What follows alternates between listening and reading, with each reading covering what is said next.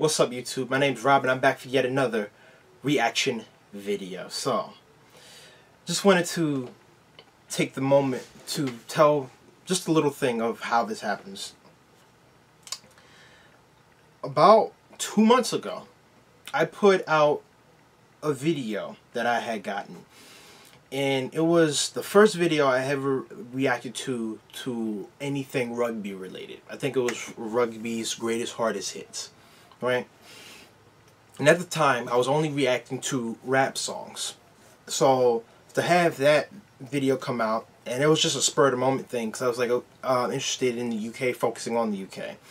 To have that come out, and then to have something entirely separate, launched me on a whole new path with something major that blew up. And it was literally just one guy that requested that I do a reaction video, and it ended up being among the most success. It is now currently the top viewed video on my entire channel. That video, Rugby's Greatest Hardest Hits, my reaction to it. So if you want to check that out, you can see it in the comment section below. But more than likely, you probably already have, and that's probably why you're checking this out. So with that in mind, with one YouTuber comment branching me out and then taking my channel to new heights, I'm kind of hoping that similar thing will happen yet again in response to a request that I've gotten off of that video from a YouTuber by the name of Natapol Kahanakul. And I hope I'm pronouncing that right. If I'm not, my apologies. But this YouTuber in particular is basically setting me on the path yet again to branch my channel out even further. And by having me check out this video that is related to the sport of Muay Thai. And I really believe this can be something interesting for me to check out, because there's also other people that want me to check out other sports, such as cricket. I might check that out in my next wave of videos. But in the end, I really think this would be something that can introduce me to a new world of sport and athleticism that I can really come to grow and appreciate. And yeah, I just want to be taken for a ride. So, because I don't fully know what to expect, I have a small story that I'm going to tell you at the end about myself in terms of martial arts. But I just want to take the time to just basically say, I really hope this branches out and takes my channel to new heights, because I just know it's capable. So I just want to emphasize the point. Please send me new and different things, because those new and different things can always end up being incredibly just spectacular in the grand scheme of it all. And it really will have the effect on making me smarter for seeing it, and making my channel more diverse and a greater just place to check out in general. So I just have to appreciate that. And again, I just have to appreciate you, YouTuber Natapol Kahanakul. Again, if I'm mispronouncing that, I'm so sorry. I mean you nothing but respect. But thank you so much for checking out my channel. I'm so sorry it took me so long to get back to you, but I was on vacation, and that's why. So that was an extremely wordy way of saying thank you, and an extremely just wordy way to basically say let's get into this thing. And this video is a video that was requested by that YouTuber, basically saying this is a great way to introduce you to my national sport in Thailand, Muay Thai.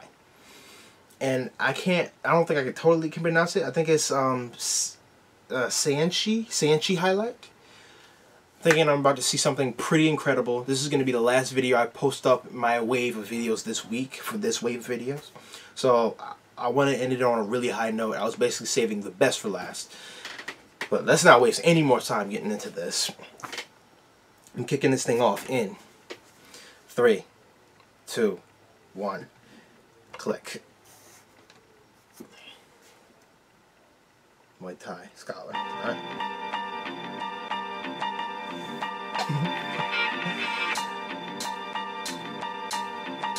Okay.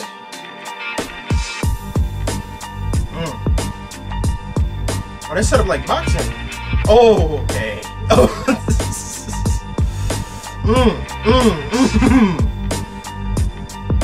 Mm. Almost reminds you of kickboxing almost. Just get that leg and just kick him out. I love it.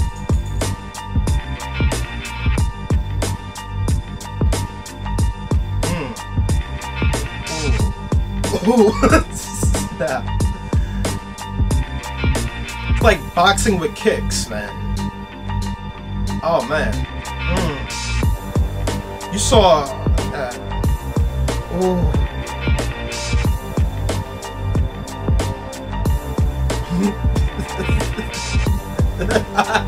Oh man.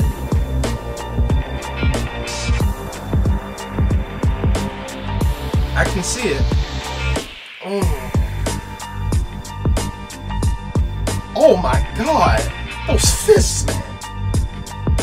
Like lightning.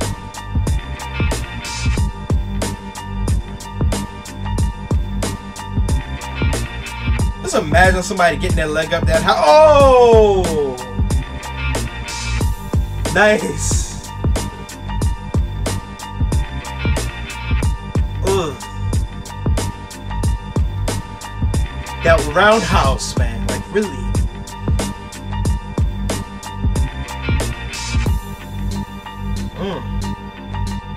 Is this a lot of the same guy? Oh, is he Saenchai?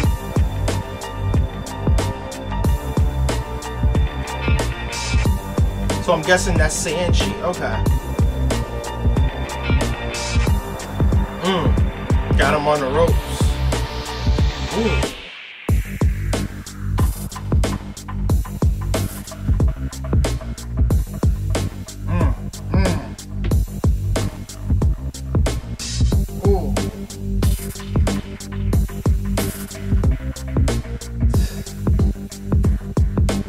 Go up against this guy. You don't.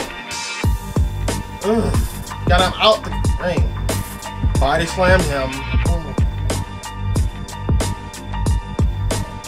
Is that his signature move? Just hooking that leg under you and just like, yeah, he just picked that dude up like nothing. Oh man.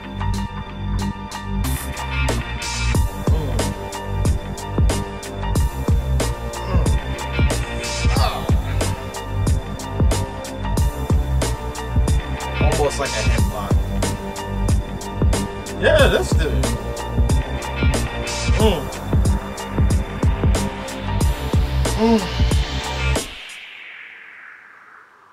That sternum kick, man. Like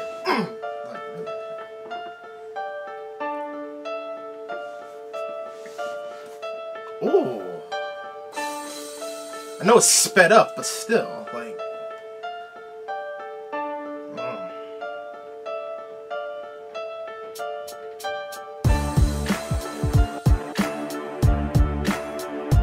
Can you imagine just sparring with this guy? Like, really?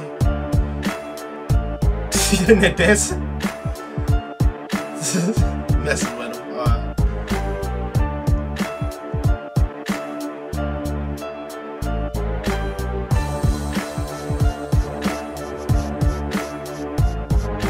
It's like you get squared up, he can just get his leg up and just break that out. Like, open. Messing with him.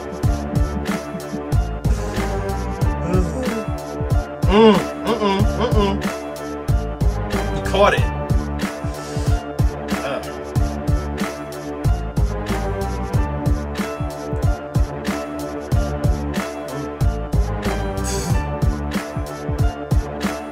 He's having just fun with it. He up there, and then boom.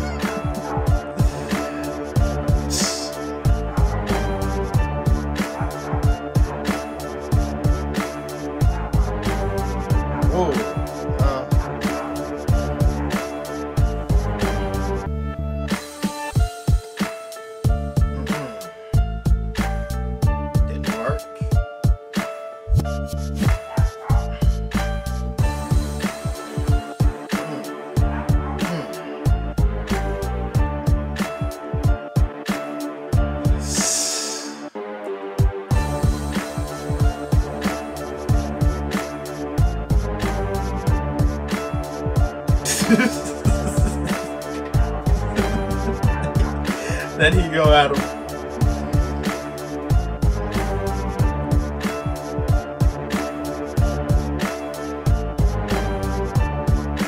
Okay.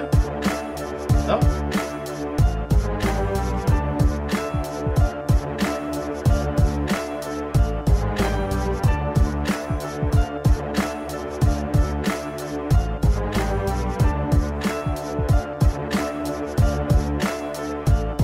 The height though on that leg kick.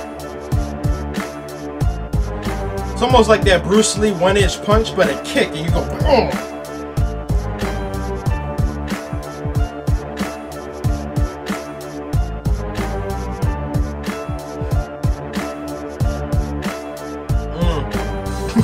He's all this is distraction. Then leg hook.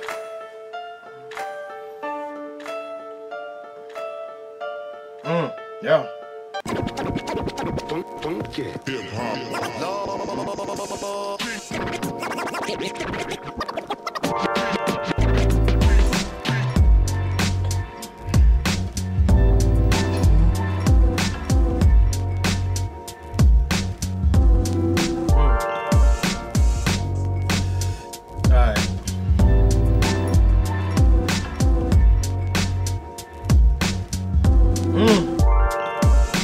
It's a lot of energy.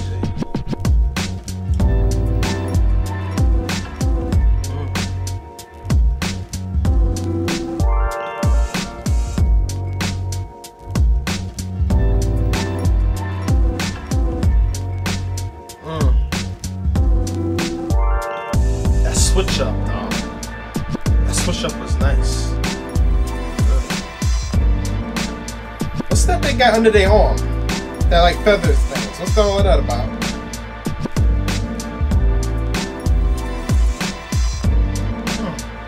I just noticed that. Oh, okay.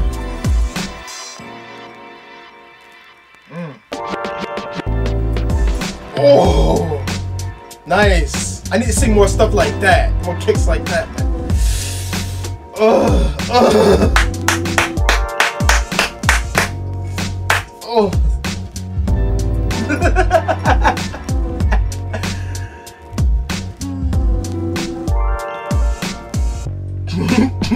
He got him running. Nice dodge.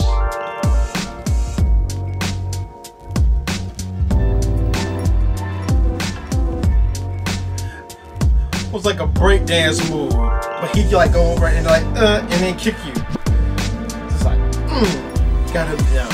Oh man.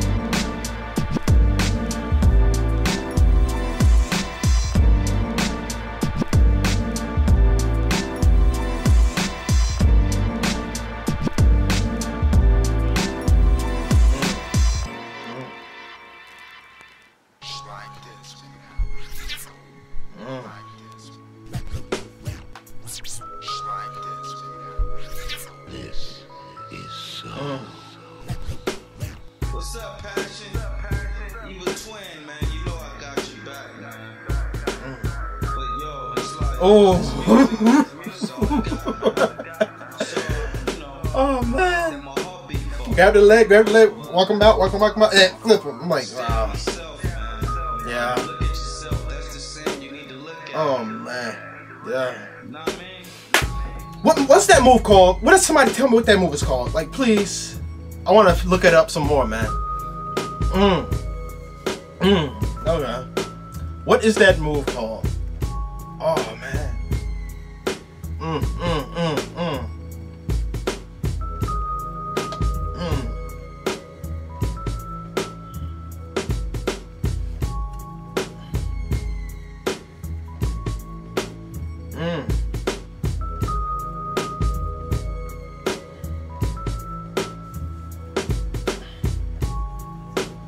What is that move called? Oh man. Oh man. What is that move called? What is that move called?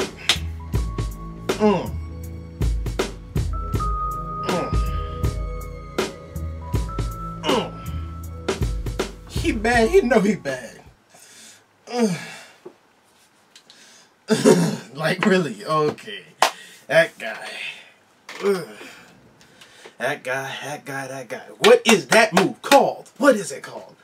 Looks like a breakdance move where he flips in, he goes down, he gets the leg up. Like, what is that move called? Oh my god. Oh my god. Alright. So, I believe this guy's name is Saenchai, because it was the same guy. And we're seeing his best highlights, sort of like, or highlights reels from different sports. And this happens to be your sport. Now, I see you must have focused in on this one guy because you maybe particularly you like this guy, which is awesome, which is totally awesome. I like him too after this 10-minute video checking him out. Like, really. Oh man. Now, this is a very disciplined sport to do, just participate in it and to actually get the knowledge and get the training of it. It's a very disciplined task. It's very hard. Yeah, it's very hard to do it. You can't just you can't really like half-ass the moves. You really have to put the time and effort into perfecting it and make sure you get the technicals and the fundamentals of it down, because if you don't, then it's just horrible. Now, something about me and something that I liked with it, or something I noticed with it, I'm gonna say, before I get into my personal story of martial arts. Before I say mixed martial arts, just martial arts. I noticed that with this one, it looks very similar to boxing, almost, but they were able to kick, so it kind of made me think of, in my sense, kickboxing, almost in that sense. And I don't know if that's like exclusively only feet. If that is, please send me something on that, and maybe we can talk about the differences and all that. You can like enlighten me as to the differences between kickboxing and Muay Thai and all that. But yeah, it's some pretty crazy moves that I saw him doing, and I also kind of want to have a scope for like what moves, like what moves are allowed, what moves aren't allowed. And well, you know what? I'll say it's comparable to boxing. No, it's more comparable to maybe UFC, I guess. I think that would be a more accurate comparison, probably. But and if I'm wrong with that, again, please tell me why it's wrong, and where are differences, where are technicalities. Yeah, so tell me more about this sport in terms of I guess rules and all that, because that can get pretty crazy. That him doing that one move, just flipping over and doing like the freaking, oh man, the breakdance kick move. That's what it looked like. That's what I wanted just to call it, the breakdance kick. But I know it has a technical term to it. Okay, but anyway, besides that, getting more towards the crux of it. My history is in martial arts. My story with martial arts. So, about 2 years ago. Yeah, about 2 years ago, I'm a senior in high school.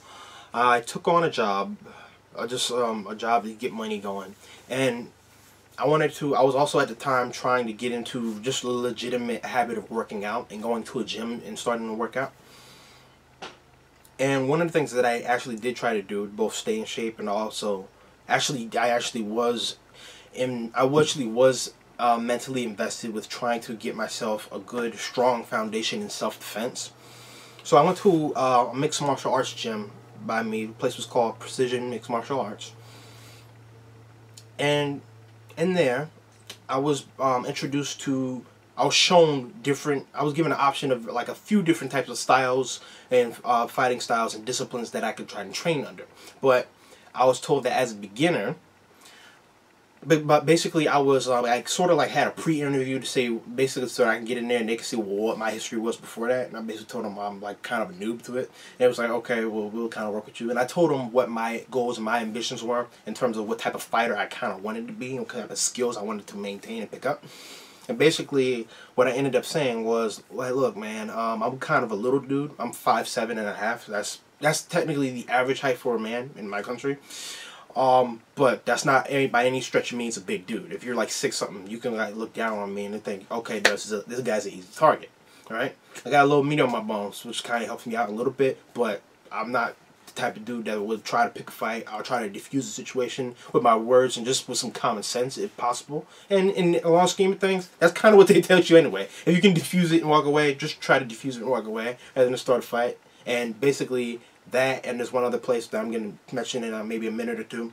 Basically teach the same thing. If you can diffuse it, walk away from a fight, do that. You don't want to be starting fights and just starting to basically try and prove yourself like you're some big bad honcho or whatever. It's not worth it. It's not worth it. You're going to lose something. You're going to lose something you care about, or even worse, you could possibly lose your life. You never know. On the street, there's no rules. And that's another thing I'm going to mention in a minute. But going back to this gym, precision mixed martial arts. I told him what my ambitions was, and I said, well, you know what? I'm not really a big dude. I don't think that would entitle me to wrestling. Wrestling is really a good sport to do if you are a big dude. That was my mindset at the time. I'm gonna get back to that. But me, I'm more focused on not getting on the ground. Period. So I'm more focused on just striking. So fist, box, hitting. And I'm more focused on, I said, actually knowing technical ways to use my legs, right? Because you can kick, but if it's not like a good kick, like a legitimate kick with like a set move, and you don't have the flexibility and dexterity to do it, I actually do have flexibility. As you saw, I actually do have flexibility. Then yeah, it can actually, can actually work out for you. But you actually need to have the training and technicality to actually be able to coordinate those moves into something that's actually usable. It's something that's actually plausible should a fight break out and you actually need to defend yourself. So here's what we ended up deciding. Based on the amount of money that I was able to spend on it, and the skill set that I wanted to walk away with. We ended up deciding that I would take this class called Vale Tudo, which would be introductory introductory self-defense on a basic level for just new coming people, whoever felt like they needed it. And we decided that I was going to take introductory boxing, because that's something that pretty much they let anybody do that's new. And then, but the most entertaining thing that they let me do was beginning and intermediate Muay Thai. And I really enjoyed that. But I enjoyed the idea of it at least. But when I actually got into it, and I still have the pads and all the equipment and everything. I still have boxing gloves. I still have the leg pads for actually training and sparring. Never got to spar. Never got to spar. They said when you've got to build up a really legitimate set of moves and time for that before you can actually go and do that. I didn't stay long enough to even do that. Just a bunch of circumstances and stuff going on in my life that really stopped me from doing that. The big thing for me being school, that really took my attention away from a lot of things, school and work just in general. But yeah, I do. So from being in that standpoint and actually training with other people that was studying this discipline, and actually being in that situation, I have a really strong appreciation for what this is. That's why I was able to say, and I'm still saying now, this is a very, very disciplined sport. Very disciplined sport that is not like just anybody thing can really do. It really isn't. It really takes a specific type of person that's going to put in that time, that hours, that dedication to really make that work. And yeah, because just doing the warm-ups for that, oh my God, they basically tried to freaking kill us every time. They made sure that you try to get in shape. And when it came down to it too, I said, you know what, this isn't really a thing that I can do to get in shape. This is more a thing that you need to be in shape to do. So yeah, I really had a eye-opening experience with that. So the Vale Tudo, that was to basically teach me general concepts of just avoiding fight in the first place. A, spotting crap and knowing when your situation was dangerous, and B, knowing basic level moves and how to get out of holds and how to I think we learned like maybe 1 or 2 flips or something like that, and we learned like maybe 1 or 2 different types of hits or a few different types of hits and stuff like that how we could do, which was interesting. I learned how, and this is one thing that brought me back to wrestling, and I was thinking about wrestling. With this, I learned how to get out of a hold. If I was like on the ground and somebody was on me and choking me like that, I learned how to get out of that type of hold. And it was then that I actually had a respect for wrestling, because wrestling is that technicality of getting out of arm bars and stuff like that. And yeah, I really, getting out of that and going into arm bars, I'm sorry. See, it's a technicality to it, it really is. That's what really developed my my respect for wrestling was the thing, which was a sport that I didn't really look highly on at all. I'm like, okay, you got these two dudes up on the ground, and they're all up on each other. I'm like, I'm trying to be associated with that. I wasn't, but no, that's a serious sport. That's a seriously another sport, in its own entirety. But it just wasn't. Again, I just felt, me being a smaller dude, I never saw wrestling as something that I would be able to dominate as. Therefore, I wasn't trying to specialize in that. So boxing, I learned striking moves. I learned basically striking moves. A lot of repetition. They say find the rhythm, find the rhythm and jive to it, because you learn the hook. You learn the jabs and you learn the hooks and all that, right? And then with the Muay Thai, that focused on my legs. So I learned a few different ways to use my knees. That was a big type of kicks. Some side kicks, those hurt. And then of course, what you saw a lot in this video, the in and out solos. I'm not. It looks like crap on camera. I haven't done it in like 2 years, but yeah. And that was precision mixed martial arts. The main reason I couldn't end up staying was because of money. Money and school costs, and just my obligations at the time weren't there.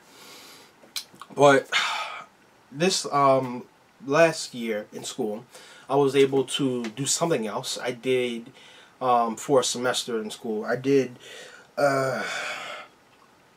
Gojuru Karate. Right? I had to think of the name to get it specific. To get it down specifically. It was, karate, and I actually was told the history of this. It was a karate form that was originated in America. Right, and there was and we actually can track down the actual master lineage from the guy who brought it out from Asia to America. So we actually can track the lineage of that sport and how it was brought. So I learned different stances, I learned different grabs, I learned different holds, and I learned different moves with that. And I still had my gi from that. I didn't get my gi personalized until at the very end of it, but then I got my gi personalized, and then I was in there and I was doing that, and I actually had some fun with that. So it was pretty cool. It was really interesting. That was fun to do it, but I only did that for a semester. And if you really want to get good and technical with like really anything, it really takes time to get into that. And in the end, I wish I could have been doing that from like a young age to now, but my parents were never really crazy about putting me at like a young age, because they were always afraid. Because when I was younger, I was bigger than most kids, so they was afraid if we teach you how to be this karate, and I was also into superheroes too, and it's like, you gonna see this crap on TV, you gonna be going to go around beat people up or whatever crap like that, thinking you a ninja superstar badass or something. We can't have that, man. We can't have that. And I'm like, damn. But yeah, really.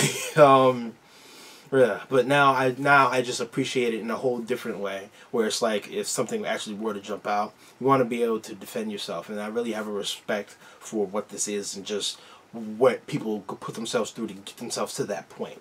And in the end, I just it's beautiful to watch when you actually watch something that's more trained and more professional. So I like to see sometimes the different showcases that are done of the different fighting styles. I know of a bunch of, I can name a bunch of different fighting styles. I know some of their origins to some degrees. I know Krav Maga is probably very interesting because it's like among the newer ones, and it's from Israel. They developed their own fighting style. That's insane. Judo's Japanese. Baklava. Wait, whoa, scratch that. Judo's Japanese. Wow. Taekwondo's Korean. Yeah, and there's a whole bunch of different things out there that I think people really could take advantage of. And then you have the whole concept of mixed martial arts, where you're combining moves from different fighting styles, because that I think was what MMA was about, mixed martial arts, and that's what their main philosophy was, not just being limited to one fighting style, whereas you have only a certain limited moves, because a lot of them end up saying, look, it's very restrictive to only stick to one fighting style's move. And you end up saying, okay, well, you got to use the full showcase before you can actually be like what we perceive to be the karate badass or like Bruce Lee or anything like that. So it's really, that really even opens it up even wider in your sense of, wow, this is a really technical thing. This is a really impressive thing that people can do. Because now you're not even just talking about learning one style. Now you're talking about learning all kinds of different styles and learning how to transition between those different styles too. And that's like, that in itself is an art. It is beautiful when you actually can fully pull it off. So again, I'll have to thank the YouTuber that had me check this video out. Again, his name is Nadapol Kahanaku. Again, if I'm mispronouncing that, I'm so sorry. I mean nothing but utmost respect. Thank you for suggesting that I check out this video.